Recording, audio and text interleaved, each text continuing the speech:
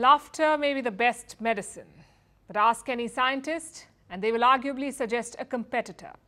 Exercise. Physical inactivity is the fourth leading risk factor for mortality. More than 3 million people die every year because they do not exercise enough. But what if there were a magic pill to help mitigate all of this? According to scientists, there may be one.